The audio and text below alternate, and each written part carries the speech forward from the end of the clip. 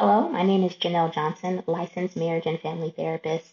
I am the CEO and clinical director of Bridges Family Life Center. We're a family therapy group practice located in Raleigh, North Carolina, in the U.S. Today, we're going to talk about creating family life that we love as ND families. A lot of times in neurodiversity, we talk about ourselves as a community. We talk about ourselves as individuals. We don't often talk about ourselves as families. And considering the very strong genetic component that many neurodivergent conditions have, namely, especially autism, ADHD, and dyslexia, these have very strong genetic components. It's important that we think about NDers in a family context because that's how we exist. It's very difficult to find one NDer, one neurodivergent person, and absolutely no one else in their family unit that is also neurodivergent. Now, they may not know that they're neurodivergent, and they may not have a diagnosis, they may not be aware of it, but it's highly likely that there are two or more neurodivergent folks living in a household together.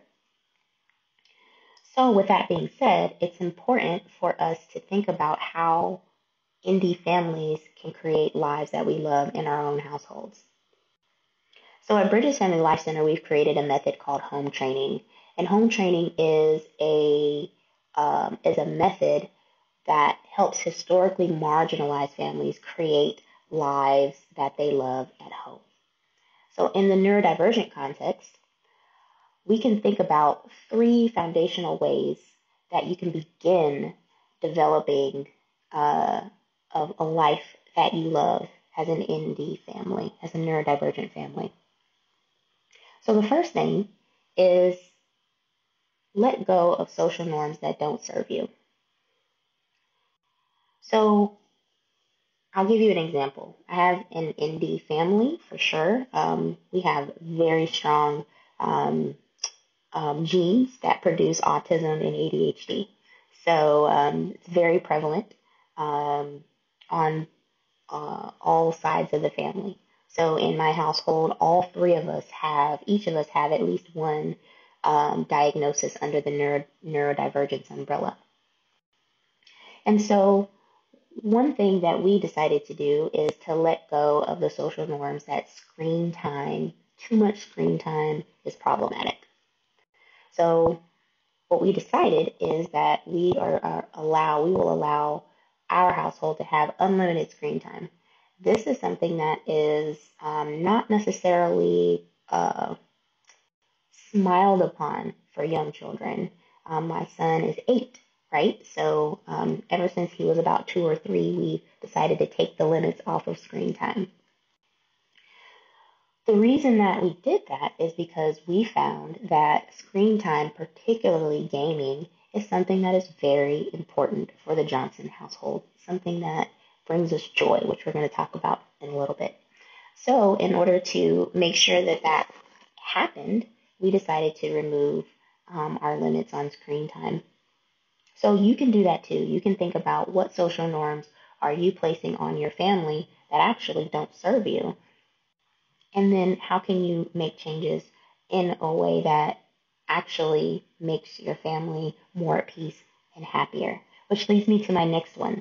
So number 2, give yourself permission to thrive in peace and in joy.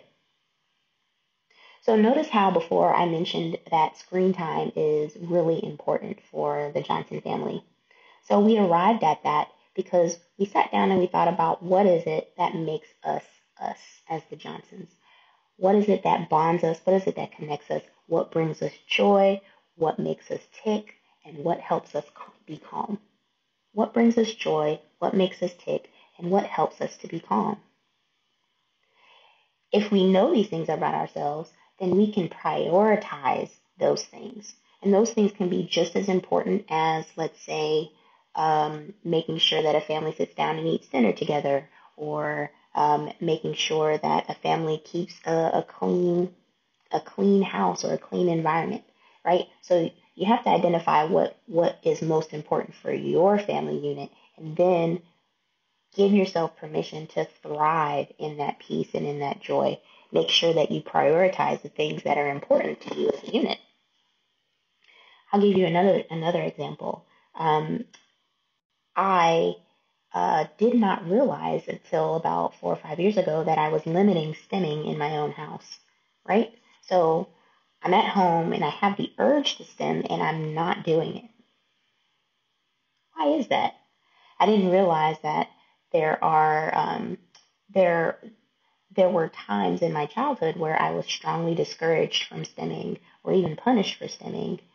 But really what was happening was that it wasn't that I was told that those things were bad. I was told that those things were disruptive or annoying.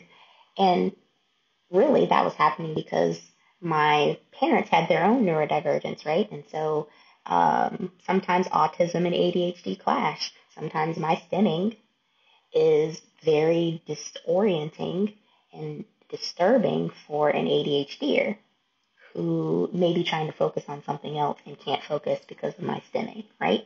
So sometimes we find that those things clash, which we're going to talk about in point 3.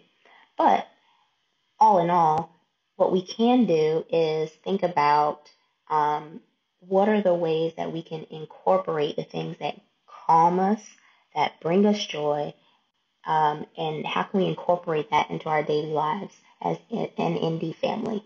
That leads me to the last one, which is number 3. Make your own norm, your own normal that is family-centered in order to combat loneliness, identity crises, and more. What if we lived in families where we were free to be ourselves at home? How much more peace would we have? How much more confidence would we have? How much easier would it be for us to recover when we're out in the world that is not built for us?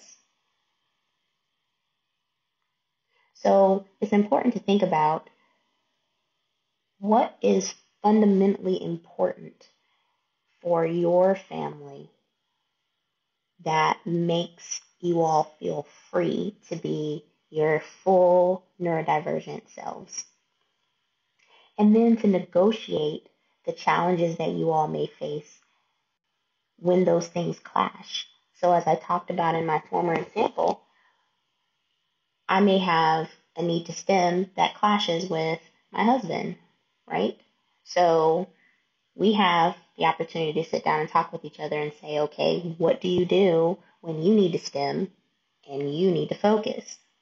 That could be something as simple as making sure we have plenty of space in a household so that we can all have our individual spaces where we can be alone and we can do the things that we need to do, right? That's something that we decided to do when we bought our new home. We bought a bigger home so that we could have spaces to be together and we could have spaces to be separate. But you can decide what works best for your family. How can you create a new normal for yourselves that is family-centered? It navigates and compromises on all the things that each individual member need in order to thrive and be in peace, and not just individually, but also together collectively. So navigating these conversations at home helps us to develop tools and innovations for environments outside of the home, like school and work. But more importantly, we have the one place. If you have nowhere else, you have the one place where liberation is on the menu.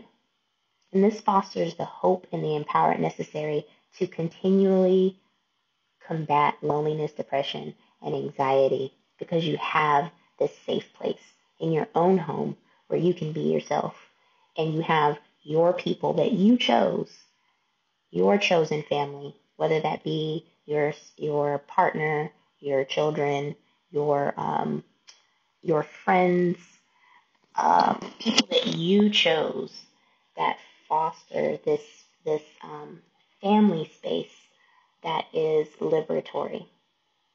And that's what it means for neurodivergent families to create lives that we love. I hope this was helpful for you today. Again, my name is Janelle Johnson, licensed marriage and family therapist. Continue to enjoy all the things that you're learning at NeuroEmergence, and I hope that we can connect soon.